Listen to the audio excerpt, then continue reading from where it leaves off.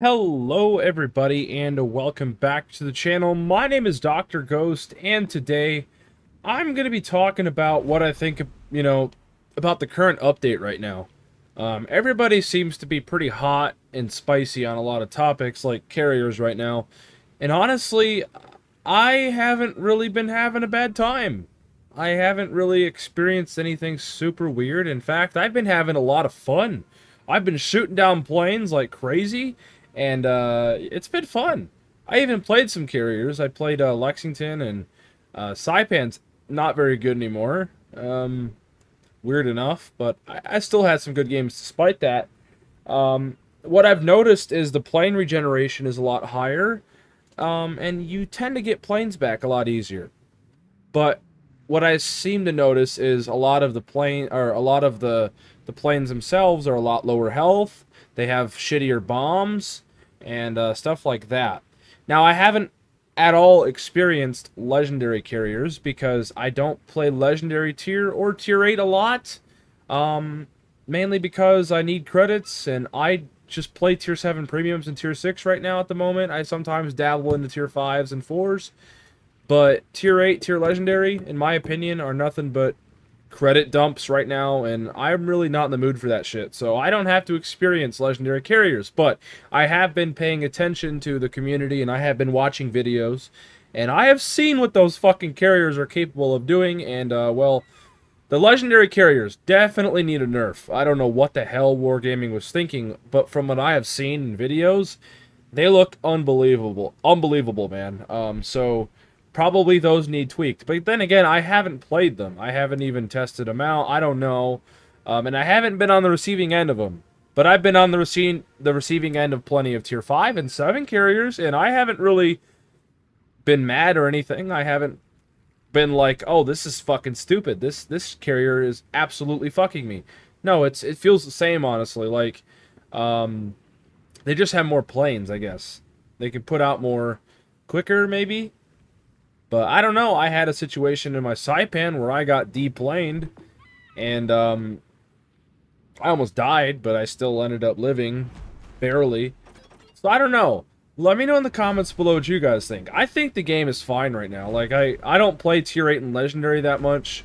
Those are just the Gucci fancy credit dump tiers. Like, those are the tiers you play if you have nothing else better to do. You have everything in the game. You got billions of credits sitting in your account. You just don't care anymore. At that point, good. Have fun there. But I don't care. Like, I like to play historical ships. I like to play my... Like, I even like to sometimes take out my Omaha and my Texas. And I just like to go through and have fun, man. Like, tier 8 and legendary isn't fun. It's never been fun, in my opinion. And now it's even worse. So what else do I gotta say? Legendary and tier 8, it sucks. It's always sucked. Deal with it. But I still do think, though, that the carriers probably need nerfed. They look pretty insane. So, I mean, there's that. But, yeah, what else is new, man? Carriers. They're always going to be stupid, no matter what we do. Carriers were never even supposed to be in the game.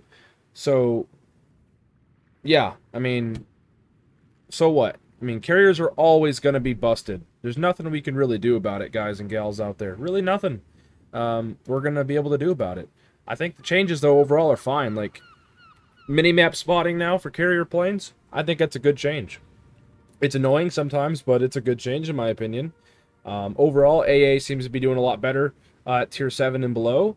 Again, I haven't really experienced tier 8 and legendaries as carriers, so I haven't dealt with that, but man, I've taken out my AA ships like kid. On stream, I had like 30, 40 planes shot down. I took out Friesland yesterday. I had a 60 plane kill game.